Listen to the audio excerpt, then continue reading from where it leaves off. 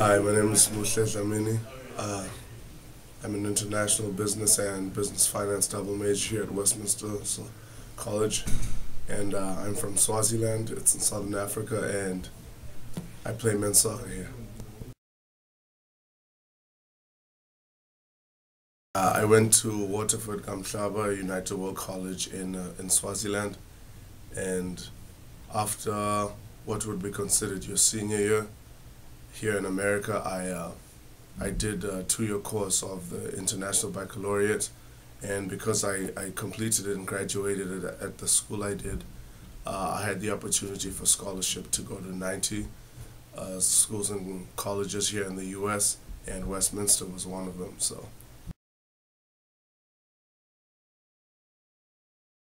coming here, I didn't get to tour the school, so I take the word of the international recruiter here, and it was one of my choices. I had kids from my high school already here, so I asked them some questions, and I think coming here is a lot different question than what keeps you here. And I think the wide variety of student involvement that it allows you to have when you're here, that keeps you grounded, and that allows you to focus on those things and less on what you don't have.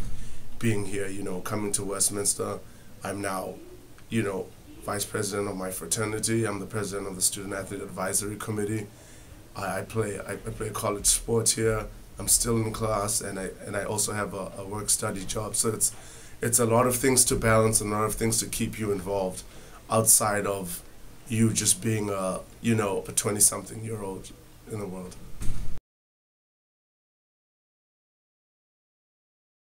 I'm the fourth out of 5 children, my dad's children, and 3 siblings before me all went to college and university in Swaziland and South Africa, and that was a path they chose. I think very early on into my teenage years, I told my father, I was like, I want to go to the U.S.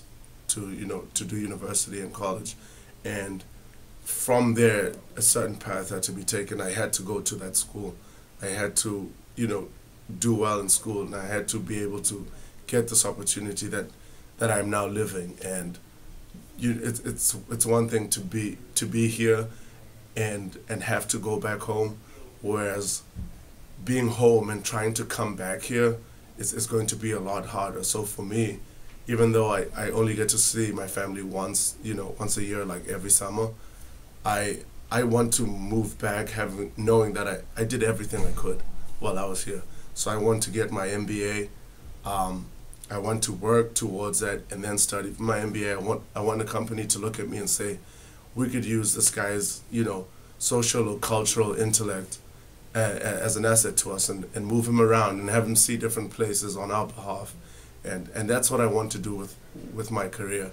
So it's a lot about what you want to do while you have the time and the opportunity, because when that vanishes, it's going to be a lot different trying to start again without that educational boost to bring you over here.